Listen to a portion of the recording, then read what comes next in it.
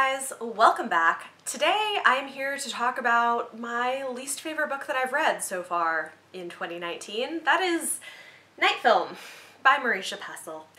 I know that this is a very beloved book by some people, and honestly I went into it expecting it to be a new favorite, to be 5 stars, and for a variety of reasons, which we will get into, by the end of it, I realized that for me this was going to be a 1-star read, and this is only my second 1-star of 2019, and it's June. I don't give them out very much, but yeah, this book kind of made me mad for a lot of reasons, and we're going to talk about it. I was not expecting to do this, but I finished reading Night Film last night, and I need to get it out, guys, so settle in.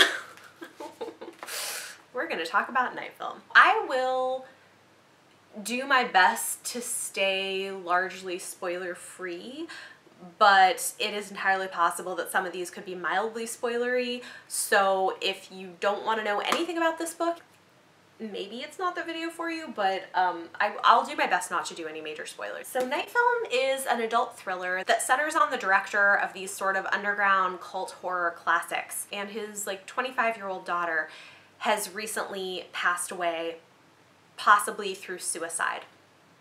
The main character of the story is an investigative journalist who's kind of obsessed with this director, Cordova, and his films, and thinks that he does all of these evil things. And so when the daughter dies and he sees her right before her death, he decides to start investigating to see what happened and see if he can find proof that Cordova is a bad guy.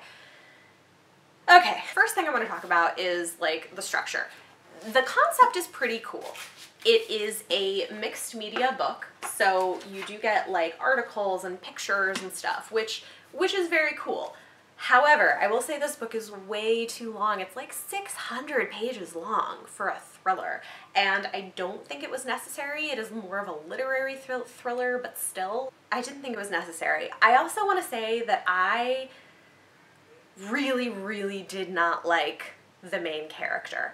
And I think he's supposed to be just sort of this like morally gray person that you maybe don't love but come to like.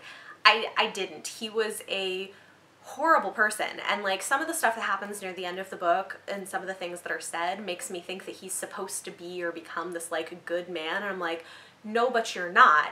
You're racist and sexist and homophobic and fatphobic and like a horrible father putting your daughter in dangerous situations. It's just really bad, and I don't necessarily have a problem with unlikable or morally gray characters, but this went beyond that, and I think that my biggest issue with this, with what I'm about to talk about and with some other issues I had with this book, was the authorial perspective on it, because there's a lot of stuff that just doesn't get addressed, and it makes me wonder if the author realizes that it is there. So throughout this book, throughout this entire book, anytime there was a person on the page who wasn't white, thin, and well-educated and like reasonably well off, there was so much crap that was constantly being said. Like, anybody who wasn't those things was a caricature of the worst assumptions that people make about those things. And it just kept getting worse and worse. Like, I noticed a little bit of it in the first couple hundred pages, like it bothered me a little bit, but like after that, there was just so much of it. Every single person of color that you see on the page is a negative stereotype and exists for the purpose of the white male main character getting farther in his journey. There's also constant references to body sizes, whether people are thin or fat, but using really gross language surrounding that and referencing it over and over again and using it as a negative attribute, which I just have zero patience for. And I had hoped that maybe by the end of the book there would be some sort of redemptive thing that would happen, where maybe you would see that the author intends for us to realize how awful of a person this guy is. But that was not what happened. Now, and part of what makes this even worse is that my other big issue with this was the way that he handled his relationship with his 5-year-old daughter. He has an ex-wife who he's like such a jerk about his ex-wife. And his 5-year-old daughter, he like puts her in dangerous situations selfishly so that he can continue this investigation that he's obsessed with. By the end of the book, he does have a character arc switch in terms of recognizing that maybe he didn't do the right thing by his daughter and he needs to be a better parent. So he does grow in that, but not in anything else, which makes me think maybe the author doesn't realize just how bad the other stuff in this book is. And it's just constant. I mean, like, guys. I posted something on Instagram as just like one little example of hundreds of examples through the book. I'll pull this up and show you. Okay, so there was one place where they're referencing a young Japanese man who works at a hotel who they think maybe won't be open to bribery. And it says, yeah, well, from the look of this guy, his price is 300 beheadings and a katana sword. Now, like a couple of offhand comments like that I can kind of get past. I get it, like if you're trying to like build up a character, but it is constant and it is never addressed. Anytime there was a person who is poor, a person of color, a person who isn't thin is on the page, there is like this kind of shit being talked about them. And I just like, it was so gross and I just couldn't. And like assumptions being made about immigrants not speaking English and surprise when like an Asian person actually doesn't have an accent. I'm like, oh my God. And this was written in 2013, you guys. So like, there's not enough of an excuse for it. This was written recently enough that it should be a whole hell of a lot better than that. Okay, so that is a big issue that I had throughout the entire book. The other thing, like even with that, I was like, well, maybe it could be like 2 stars or something. But the other thing is that I hate the message of the book too. I just cannot get behind it.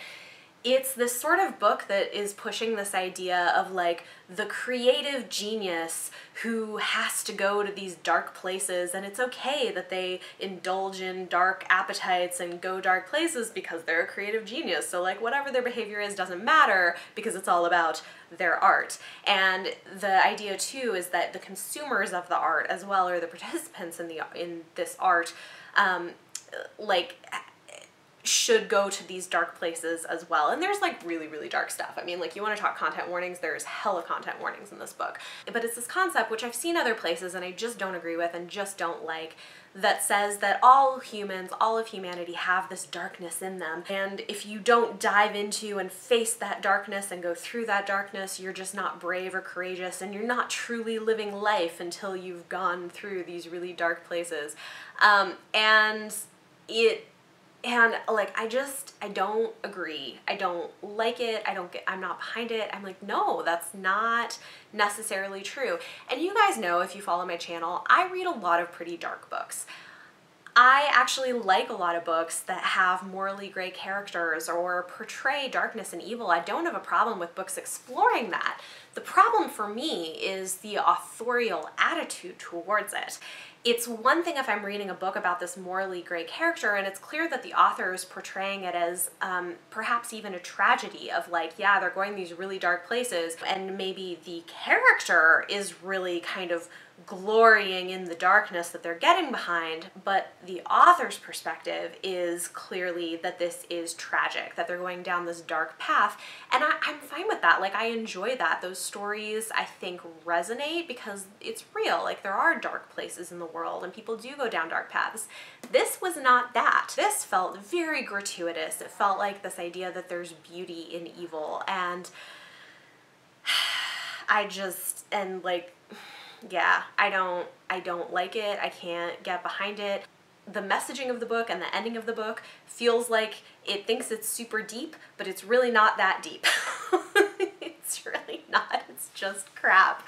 I mean, if you can't tell, I really, really hated this book, and I almost never feel that way about things. I am going to talk about like some of the positives of what was done well here, because there were certainly some things in the writing that were done well, but for me, this is 1 star because of all of the problematic content and also just because I can't get behind the message of the book too. Like, that might have been a saving grace for me a little bit, but I just hated everything about it. It was not for me. I will say, kept me reading. I wanted to know what was going on. I wanted to know what the ending was and what was going to happen. There were parts of this book that were really compelling and kept me reading, although even then it was like with some really gross stuff. I mean, there's like violence done towards children that's talked about here, so definitely know that there's that kind of content here. There's discussions of rape and murder and torture and like all kinds of like real crazy stuff. But I felt like the payoff wasn't worth it. The payoff was really unsatisfying, and yeah, and the ending is a little bit open-ended, and I think it's trying to be like super literary and cool and deep, and I'm like, it's not that deep. I've seen other people do the same thing with these open-ended endings and have much better books. I can't. Yeah, it wasn't boring. Mostly, it was too long, so parts of it were, but like mostly it wasn't boring, and there were parts of it that the actual writing craft of it was definitely done well. It's very creative, and the things that she comes up with are very creative, and the multimedia part of it is cool. But this was not the book for me. So yeah. I feel like I'm usually much more positive in these reviews that I do. And you know what? If you loved this, if this worked for you, great. Like, not every book is for every person. For me, I can understand why some people might really like it, but I did not. So that was my experience reading Night Film by Marisha Pessl. Because there were elements of it that I thought were well crafted, I would try something else from her in the future, like maybe Neverwhirl Wake, I've heard good things about, which is a YA thriller, but there was just too much here that I had issues with. Okay, so that is it. Talk to me in the comments down below. It's a lot, guys. If you're still here, talk to me in the comments down below. Let me know your thoughts, and if you liked this book, feel free to tell me why, and feel free to tell me why you disagree with me. I mean, that's fine, like, you're welcome to do that, but this was definitely my feelings on this book. So there you have it. And for your question of the day, tell me about a book that you really didn't like that a lot of other people seem to like, because I think that would be interesting to hear.